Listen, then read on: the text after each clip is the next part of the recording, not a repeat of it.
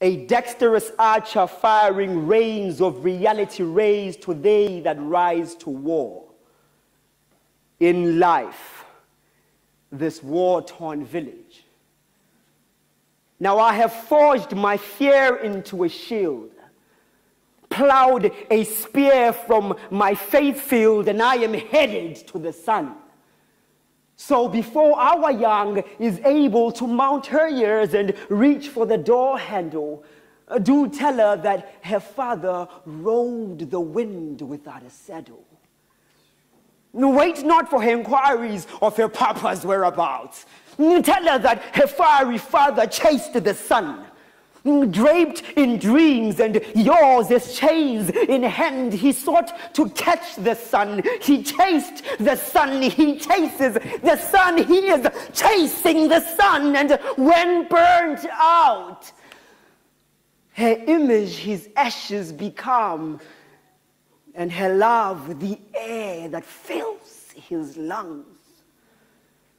Tell her that with sun rays in my pockets, then happy days filled bags beneath my eye sockets, I will return, having tamed the sun each and every day, all the days of her life will yield to her command. Tell her this. Tell her that this pragmatic cremation and recreation of self is my way of showing her. Tell her that I love her.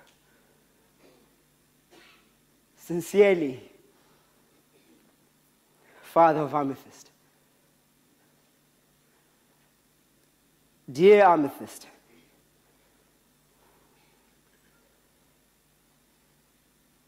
I did not, it wasn't,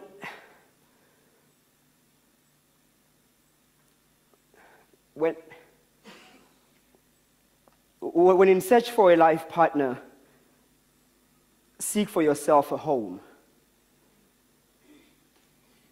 a dwelling place for your being, and a refuge for your mind. Seek for yourself one that you will be free to be yourself with. Seek for you. But first, seek for yourself. And baby, once you have found yourself, remember that love is the death of the caterpillar.